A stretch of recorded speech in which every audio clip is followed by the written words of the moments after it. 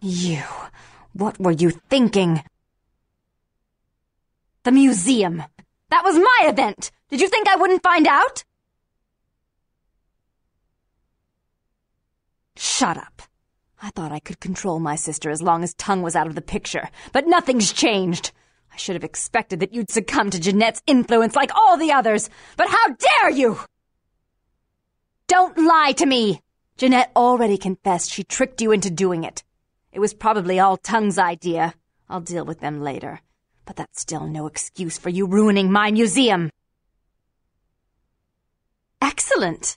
I'll take that. However, Jeanette claimed you did it for her, but let's say I believe you. After all, you've acted decently and rationally up to now. I imagine you'd still like me to call off the feud. There's only one problem.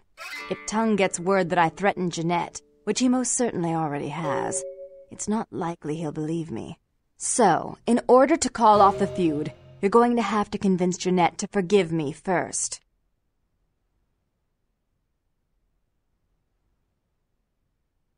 You know, when you address me that way, I'm almost inclined to believe you were responsible for what happened at the museum. So I'll ask you one more time. Will you go settle things with Jeanette?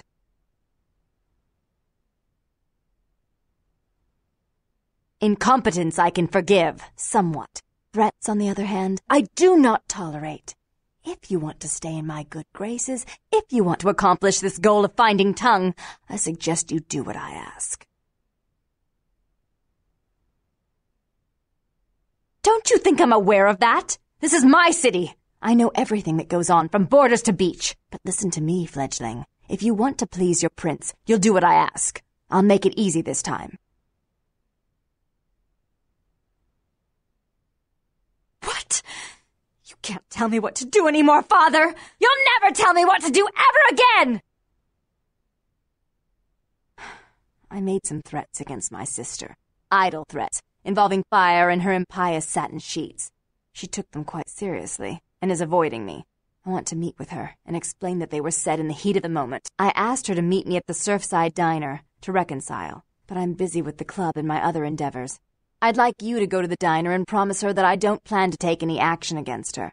Wait for her in the back booth, near the phones.